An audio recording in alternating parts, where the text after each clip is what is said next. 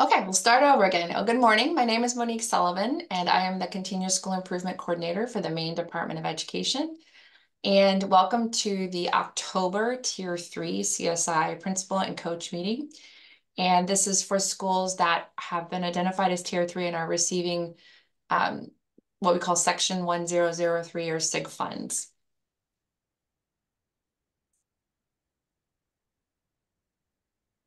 So again, just like with every meeting, we just want to go real quickly, the Maine Department of Education's mission and the strategic goals. And this is the driving force behind all the work that we do at the department. In today's objectives, we just have a few. I'm going to go real quickly over the year at a glance. And then two of our coaches, Amy Peterson-Roper and Kim Schroeder, are going to talk about two guidance documents that we've created for our schools based on the needs our schools have expressed. One of them on being how to select effective professional development and understand how to select an outside consultant. And there will be hopefully some time at the end for any questions, but if we don't have time or the questions just come up as we think of them, just throw them in the chat and we will try to answer them as we can, or we'll definitely get back to you with those questions.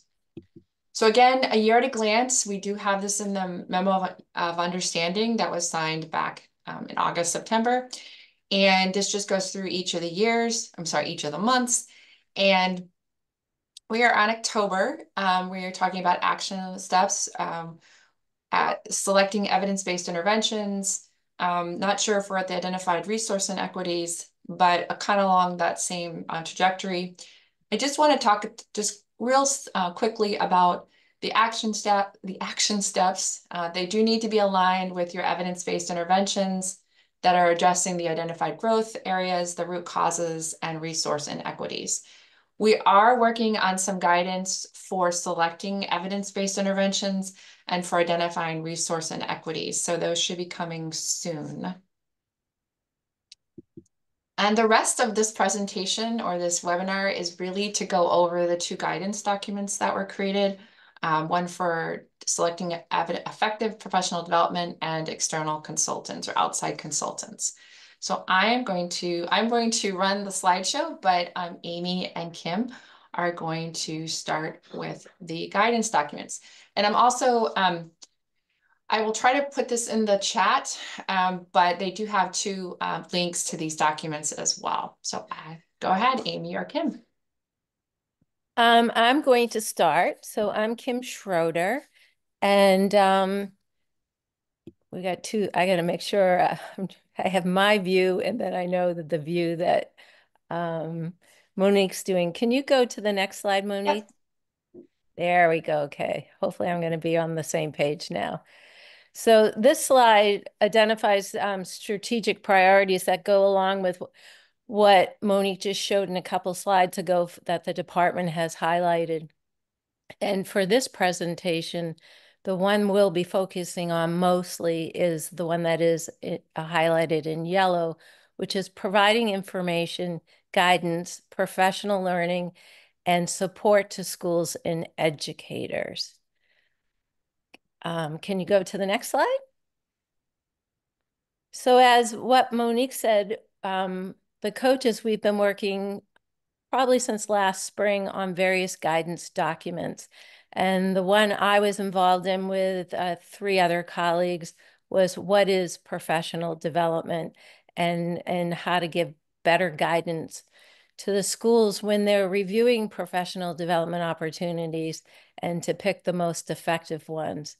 And in doing this, we reviewed many documents highlighting recommended effective professional development practices and looked for commonalities.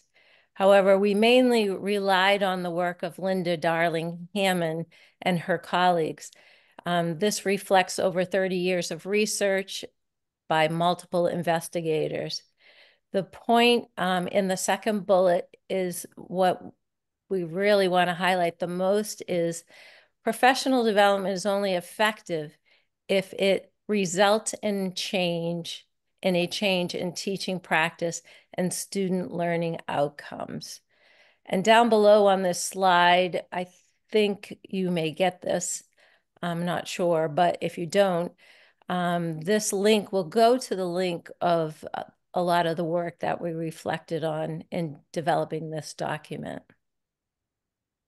Can you go to the next one, please?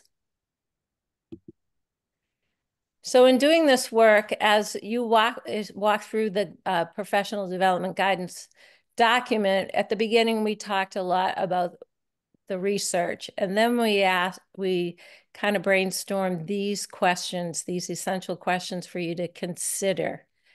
It starts with, is professional development choices based on recent data and a top priority to creating lasting change in your schools?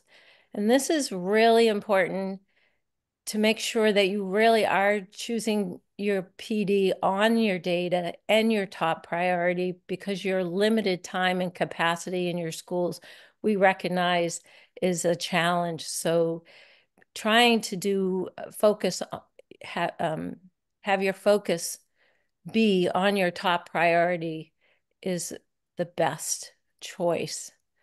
The next one on how to apply to student learning, that conversation, my assumption, will happen as you're discussing the first bullet.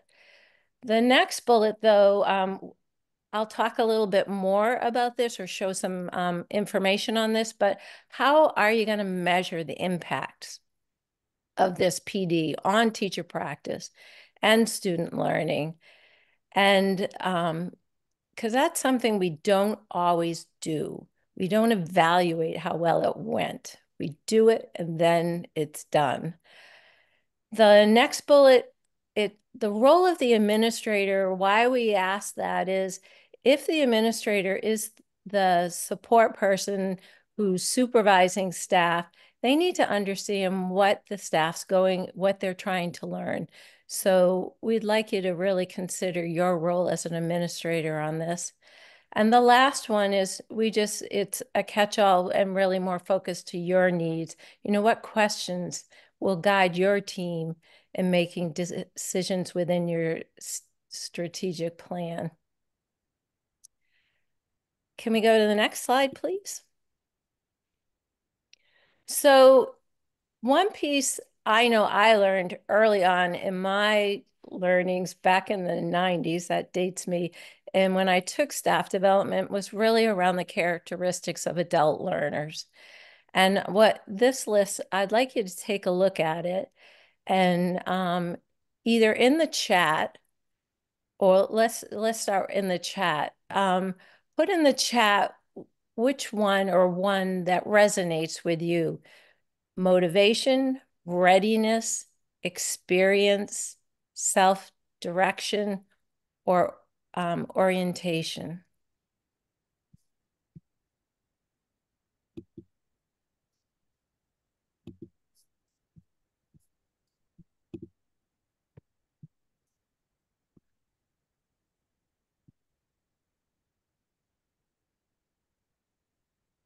So I'm seeing a lot of different ones. Motivation, readiness seems to pop up a lot.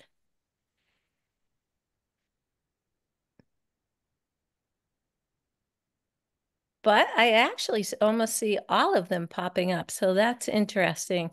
Does anyone care to share out their choice or a piece of PD that they felt aligns to their choice? Especially that you took into consideration when making the choice of PD of your staff?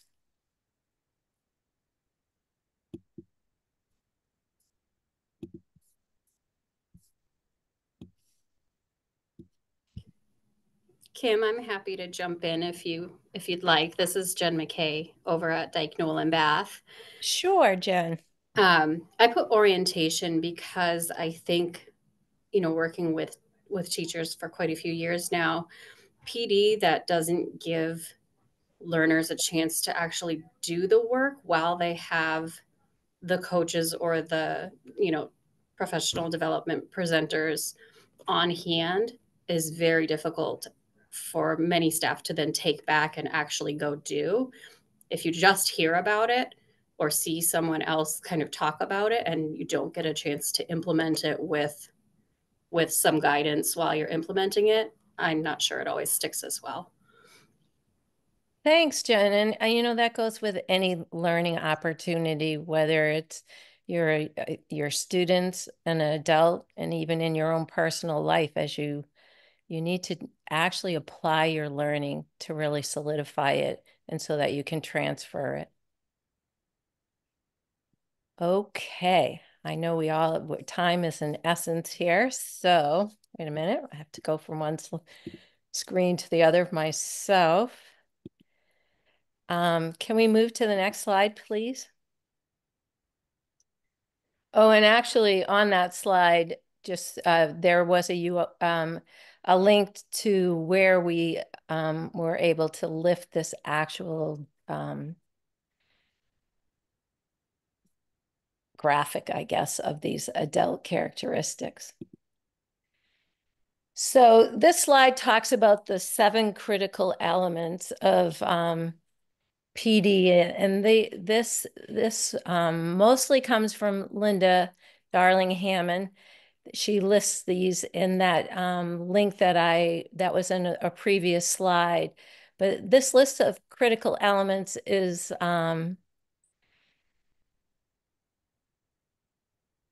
we have taken this list of critical elements and we've put it in a chart that I'll share in a couple more slides to help you as you're looking at PD and trying to figure out which one of these or a couple of these critical elements you're addressing when you're selecting your PD. Is there any questions or experiences related to any of these elements that you'd like to share out?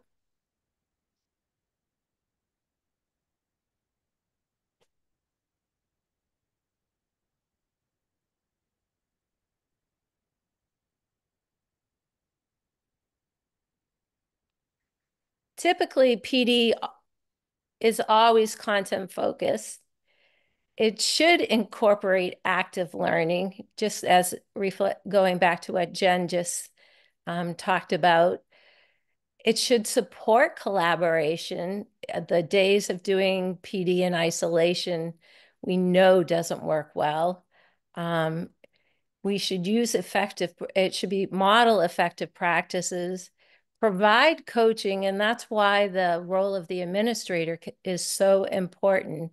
Or if you're lucky to have content or instructional coaches to support staff. It should offer feedback and reflection. And most important, it should be sustainable. You want to pick things that if you leave as a principal, that is still going to be happening in your schools. Can we go to the next slide, please? So as I said earlier, I was going to touch upon more about evaluating professional development. This recommendation reflects these bullets here from Thomas Guskey's 5 critical levels of professional development.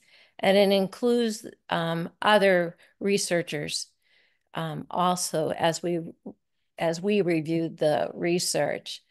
It's important to recognize that this is a list that is hierarchically arranged, but so in doing so, make sure that the last 2 are part of your evaluation process, along with just positive student learning, positive participation, reaction, measuring the impact.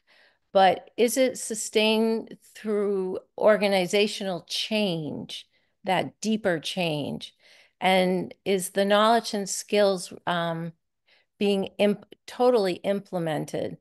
I know I was in one of my school's meetings, and that was an issue with them, that not everyone was implementing and how to go about that. And that's a common dilemma for schools to address. So can we go to the next slide? In doing so, I mean, we had one example from Jen on, or a little example about the reasonings for PD, but here's some examples that we as coaches just brainstormed that we see happening in our schools. Some questions that are not always considered for these examples. Can you link adult learning characteristic to that, to an example? And for instance, can a book study be self-directed, allowing teachers to read a book at their own pace and share it in a way that meets how they learn? Those are some questions around an example of a book study, the first one. And so the example, choose a book that is research-based, such as in the science of reading, and then create a way to share your learning. Having, providing this for your teachers, especially for those to make, if you go back to the adult learning chart, to make it more meaningful for them. And these are things we'd like you to consider, because as you know, your staff won't engage full-heartedly if it's not meaningful to them. And then the last slide, for me anyways, is the chart that I was talking about. And what you'll recognize in this chart is the components that were in a previous slide around professional development. And we just designed this it's not an expectation you're all going to use this chart for every little bit of PD you choose, but it will help illuminate these needs of effective PD and allow you to decide, am I meeting some of these in the selection? Can you think, is anyone willing to share a PD offering that they feel that they had about 5 of these components or critical elements in choosing their PD?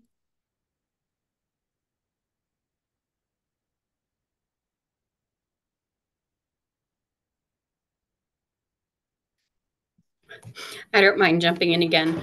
Our district offered a social emotional kind of choose your own adventure PD day at one point. It aligned with our strategic plan because we were recognizing increasing social emotional and behavioral support needs due to trauma impacted populations.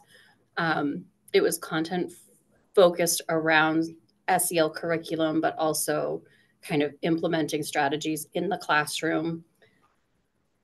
Some of the workshops actually had people using the tools and trying out the approaches hands on. People were in working teams, so it was collaborative. And we actually had a brain-based expert present, and then people in the disciplines across the district that work specifically on social emotional learning were running the different workshops. So there was some effective practice that was being modeled. And I think that's 5 things. That's quite a few. I wasn't actually counting, but I just loved how you explained the areas that you were aligning to.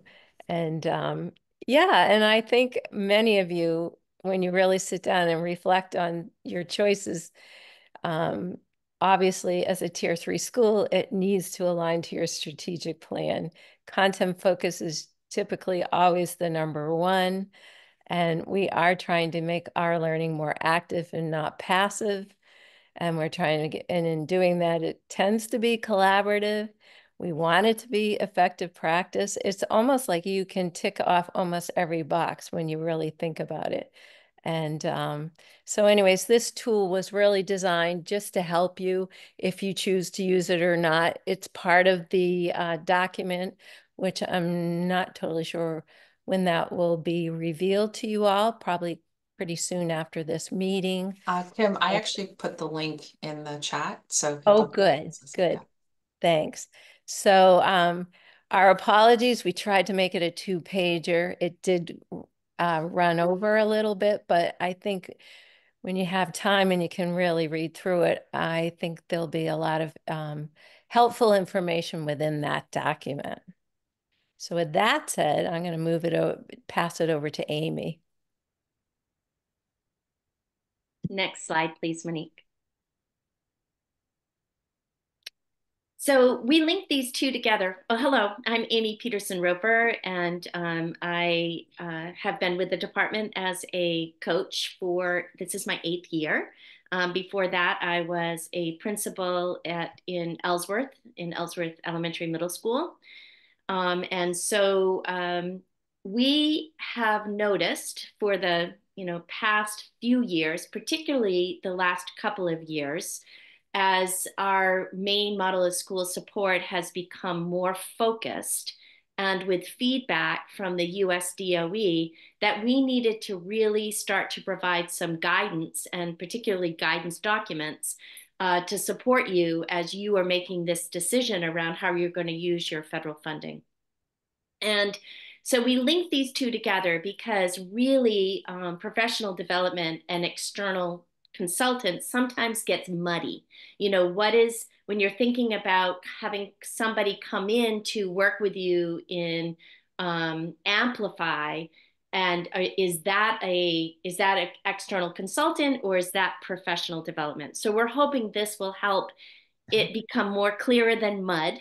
And our hope is you can take these documents, and although they have great samples, we think, they are just samples to make sure that you are following statute and what federal funding can be used for.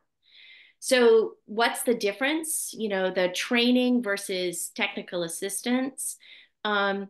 It's a common way for schools to intermix the two. But what we're going to talk about now is external consultant, somebody that you want to have to come in to work shoulder to shoulder with your staff or with the leadership team. And I want you to note that that it's really important that whatever you're doing with your external consultant, that you are looking at that professional development piece, that it's data-driven, evidence-based, and aligned with your strategic plan. Those are the 3 most important pieces to remember as we work through this. Next slide, please. And so I'm just going to reiterate again, sorry, I kind of checked off. So the statute says that the schools need to have a review process to recruit, screen, select, and evaluate any external partner that's coming in to work with you. And you also need to make sure that you have gone through your policies, your procurement policy, your hiring policy, your staff development policy, to be sure that you're working within the realms of your school district as well. Next slide, please. And so what we have provided, and you have it in the link, is sort of a way to keep it all together. But this is the kind of documentation that you should be keeping at your school, and that Monique will ask you to show proof of, that it supports the goal of your grant, that you followed the policies, that you followed a recruitment, screening, hiring, contract, that you have a narrative that shows how this came to be, that both the superintendent and the principal have signed, and the contract is signed for both the superintendent and the principal. Next slide. And so what I did, so I have had the privilege for a couple of years of trying to figure this out with different schools. So rather than ask you, and thank you, Jen McKay, for jumping in, I have pre-asked people to sort of talk about their pieces in the work. And then after they're done presenting their piece, they will ask you if you have any questions. So please, this is going to be an interactive part. So if you have questions at the end of their presentation, just go ahead and ask. So the first person I asked to start off, and again, this is in that sample document that you got around external PD, is Alyssa Stevens. So Alyssa, you're on. Hello, everyone. We like to call it voluntold. Come on But I now. was happy to share. Um, so in the past, we've done a lot of focus in our district on math, and we're finally starting to see kind of the results of all of the focus we've put on math. And with the way the world works, we also had a new ELA coach starting this year. So we thought it would be a good time to kind of shift our focus. Every year we do a staff survey. So evidence from the staff survey was we feel good about math. We're lacking some consistency in ELA. We knew our non-negotiables were it needed to be somebody who was really up with science and reading, someone with a lot of PD experience working in person. We're in Washington County, which is pretty remote. So finding somebody who could provide consistent in a hybrid in-person virtual format was really important to us. That in-person piece was important to us. And it kind of worked out. Amy had by chance met somebody, passed the information along to me, and the ELA coach and I met with them first. And then we met with our whole leadership team. She provided her credentials. We had her resume. She talked about her history. She's worked and done a very similar consultancy, mostly virtually, but at another school in Klamath Falls on the other side of the United States. And I even spoke to the principal or curriculum coordinator that they had worked with to kind of get some feedback as well. And we used this document in our process in terms of ensuring that we're on the right track in terms of hearing the questions that we asked. We're getting the information that we needed, and that we made sure it was continued work toward our strategic plan. And that it would be a good opportunity. Like I said, this was our first year with this new ELA coach.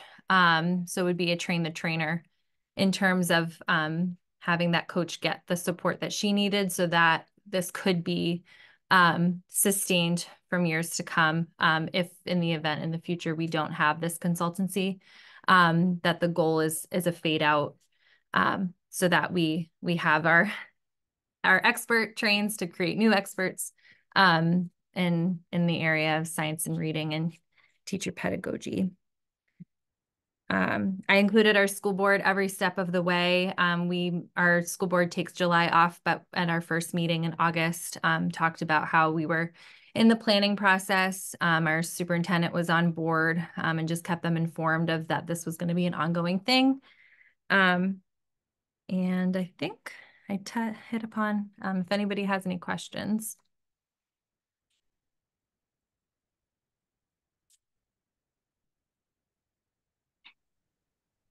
Seeing that there's none, next slide, please. And it continues with Alyssa. Yeah, so another part was ensuring that we had policies that matched. So our expense authorization and reimbursement, our procurement, making sure those district policies, we were following those as well. So in our district, if you're spending over $5,000, you need to have, even though it's not local funds, we still need to have school board on board, or at least the superintendent's signature. And instead of one or the other, I just ensured that everybody was on the same page in the event that if we don't have tier 3 funds, if we were to decide to continue, I wanted to make sure the school board knew that this work was important. So in the future, if this would to come out of our local budget, that they saw the value and that could continue. Does anybody have any questions around policies? They can be tricky.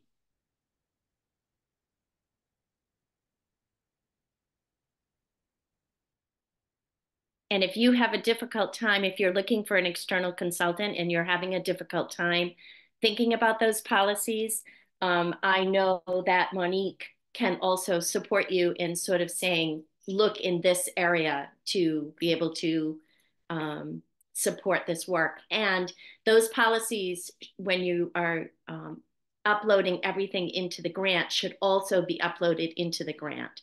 So you have them listed here in your sort of documentation, but also the policies. Next slide. So we just went through, and this slide is small, I'm sorry, but we just went through sort of like, okay, this is what our root cause is saying that we should really focus on. This is our goal. This is one of the strategies we're going to do. And I've asked Ashley Reynolds to talk about how they went through the process of, this is another external person that they're using. So Ashley is from Belfast. Go ahead, Ashley. Thank you. Hi, good morning, everyone. Alyssa, it was really interesting to hear your journey because we had some parallels, but not completely. So the school that I'm a principal at has a 35% identified special education population. And so that challenge is reflected in our data in lots of different ways and something that we really wanted to focus on in our strategic plan. And as a school district, this year, we K-8 are exploring the Amplify reading curriculum, but when we brought the school team leaders together, which is a group of 7, including the assistant principal and myself, one of the things that they really teased out as a barrier was the special education's teachers' access to Amplify training and the role of push in versus pull out. And there was a lot of discussion there. And they said, wow, this really feels like a resource inequity and something that we could address through an outside consultant. So coming back to what Todd said, I liked what he said about finding someone who they have a trusting relationship with. That was huge, asking the leadership team, like, what qualities are you looking for in an external consultant? And something that they said was, when you're recruiting and you're interviewing, we want someone who has walked this walk recently. We want someone who not only has great science of reading background and understanding, but someone who has a sense of rural Maine educator and special educator practice in the last 10 years. So that's really important to them because they felt like buy-in from staff was a critical component in the consultant model. And they wanted someone that would be willing to come, someone that was willing to come in person on a monthly basis to do planning with them. They wanted to step back from the online piece. So that was part of the recruitment process as we were screening applicants. Part of the interview process was asking the person who we were interested in to come up with a pre-survey that she would give to special educators to get a baseline understanding, not just of what they knew about certain pedagogies and the science of reading, but what they wanted to get out of the consultant model, what would be valuable to them, and how we could measure that in our strategic plan. So that was a huge piece of understanding if the person would be a good fit for us. And that piece has happened, and we also will have a post survey that's similar to assess growth and effectiveness of the model once the year is completed. Does anybody have any questions for Ashley around sort of that recruitment? I think Alyssa and Ashley did an excellent job sort of bringing through fruition, sort of threading the needle of this is what we found, this is what we need, this is what we need you to do, and can you do it?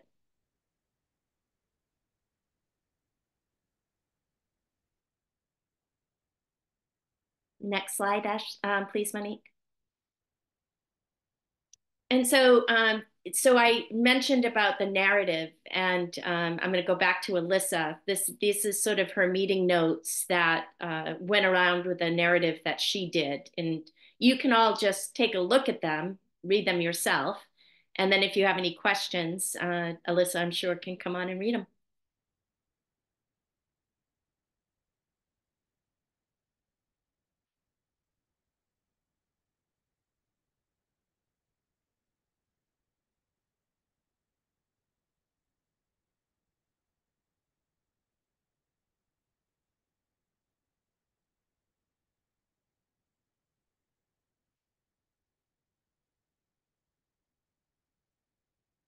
Any questions around this? Again, some of you may have already done your strategic plan and have done it differently than what we're talking about. But again, the narrative of just making sure you have something in there that kind of talks about your process so that you can meet that statute of recruitment. Seeing no questions, next slide.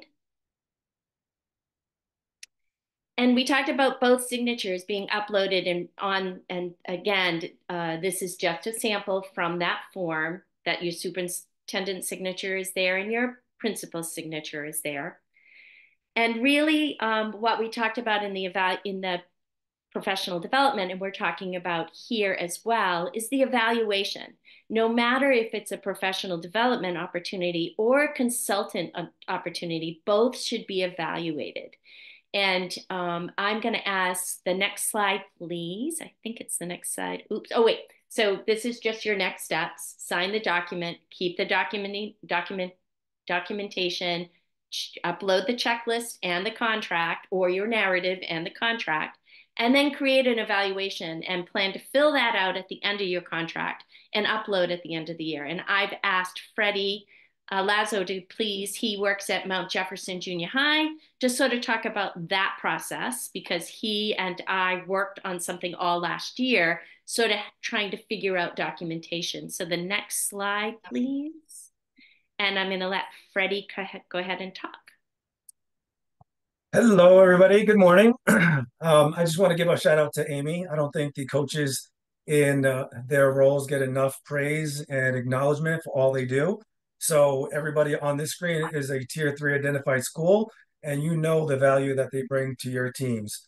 So my little portion this morning is that we are identified in math, and very similar. I echo what Alyssa said. I echo what the other said about trying to find that consultant that's going to mesh well with your teams, that is going to bring something to the table and move the plan that your leadership team has come up with. So our team had a plan, and what we needed was that like bridge between the work that we do every single day as educators, and every day brings new fun and exciting things. And what we needed was that person to say, hey, make sure you're doing this. Hey, make sure you're doing this. Hey, make sure you're on track. Hey, make sure you're doing this.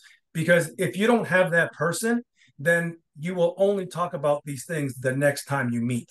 There has to be work that's done in between meetings if the plan is going to work and the plan is going to roll out the way it's supposed to. So our consultant, her name is Shelly Simpson. Very similarly, she was very highly recommended. We did the whole vetting process, and she is wonderful. So don't look her up, because I think she's on her way out. And she's with us one more year. And we hope to hit the ground running this year, and we already have. So at the end of last year, we had a plan, our team, and we just needed, again, the push in the right direction. So when we evaluated Shelly's service from last year, it was a yes in every single category. And the amount of work that I can now reflect on that was done, and the proof of the work that was done, is incredible. So the first one there is teaching and training teachers on data. I think as a whole, as educators, we know what data is and what it can provide for us, but it's that whole calibration of every teacher knowing what information they're looking at and what that's saying to them. And as a school, what information are we looking at and calibrating on? So one of the things that we did in the beginning of last year was calibrate the 3 pieces of evidences that we were going to use as a district, period.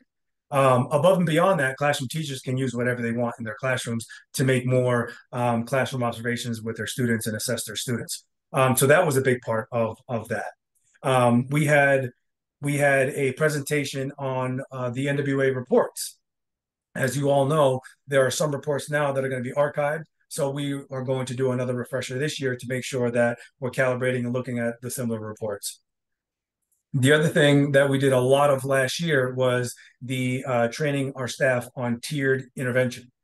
This was for us, and I'm going to speak about my district in just make it personal to us. And I don't know where you all are in your journey, but I know that in my district, staff had a different opinion of what tier 1 was, tier 2, and tier 3. And we did not have a school-wide a district-wide system of vetting our students with the data and the services that they were getting. The only system that we had district-wide is special ed, but special ed is outside of what we're now doing with MTSS. So that was huge for us to calibrate where we are and talk about what tier one was. What is tier one? And tier one is everything that happens inside the classroom. And what was amazing about that is because we don't have a district-wide or a school-wide system like MTSS, which we are now going to roll out this year, full implementation this year, is that teachers are doing a lot of interventions with their kids right now. And one of the things that is hard to understand from a teacher's perspective is that whatever they are doing right now was teacher driven, it wasn't team driven. So now when we have meetings regarding MTSS, this is going to be a team approach. And then we can talk about things that are tried, the progress monitoring that's been done, and the progress the students are making. So that was a huge PD and a huge calibration for us, was that tiered instruction piece. The other piece that the consultant helped us do was co-plan our next steps. We knew where we wanted to go, but again, knowing someone that's been there and done that and kind of has had their hand in this type of work for a long time was hugely, hugely beneficial. And then the last piece is, what is the product, right? So you have to provide a product to prove that this work was going somewhere and doing something with it. Last year, it was a big development for us last year. We created so many documents, starting from what is our vision for MTSS. That was huge. We spent a lot of time on that. From there, we needed to identify what our protocols were going to be. We needed to talk about the roles and responsibilities. We created a document for that. We also looked at, core one intervention, we created a checklist for our staff, so they had that. Then there was another document that went beyond just the core one interventions. We called that the layered support with the definitions. That talked about tier two and tier three. From there, now we start talking about what is it going to look like for MTSS and teachers referring kids to MTSS. So with that comes a referral form. With that comes a parent letter. With that comes the ILP, the individualized learning plan for the students. With that comes a case manager checklist. There's just a lot that goes into this whole process. And then from there is, once an IOP is developed, we also created a progress monitoring tool. If there isn't a unified, universal progress monitoring tool, teachers have to create that. And one teacher's tool could be different from another teacher's tool. And then, how do those tools kind of align? That could be another issue. So we created a universal tool when a student is in MTSS, to make that much more clear for all of us when we're looking at data over time. And then with all that comes, just like anything in education, comes a lot of jargon, a lot of new terms, a lot of new definitions. So we created our MTSS glossary that defines all these new terms and things like that, so we can calibrate and all speak the same language. So for us, when we went back and looked at this evaluation of service, it was almost reflecting on the year and reflecting on all the work that we've done. And again, last year was a lot of lifting. So it was a yes for all the categories. And then I've obviously missed our superintendent. He has to look at this information as well. And I'm a very collaborative leader, and I don't believe I know it all, and I don't know it all. And that's part of why I'm very collaborative.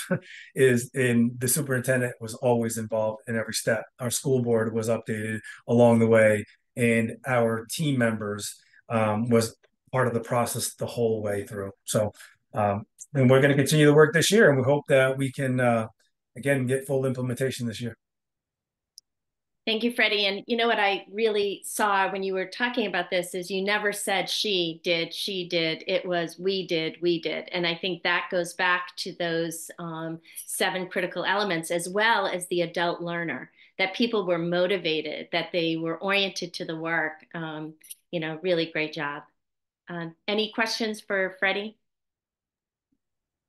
So just before we moved on, so we've had 3 schools, and I know there's many other schools. It's just that because I was facilitating this information, I used schools from the ones that I help support. One is really focused on special education and reading. One is really focused on best teaching strategies and supporting the literacy coach in ensuring that that happens. And one is really focused on MTSS. So there is a variety of ways that you and people you can use for external consulting. The most important piece, though, is that you are able to put it all into this sort of narrative of the pieces that the statute and the grant want you to do. Next slide, please. That is the end for me and for Kim for the 2 documents that we shared today. Of course, here are your support people at the department, but your first piece of support that you can get is from your coach. And if your coach doesn't have the answer and can't support you there, then we'll direct you to say, hey, but we're the first person in line, so don't forget to use us. Particularly when you are thinking through, or your SLT team, you're thinking through, we need a little bit more support because we have a lot of networks out there.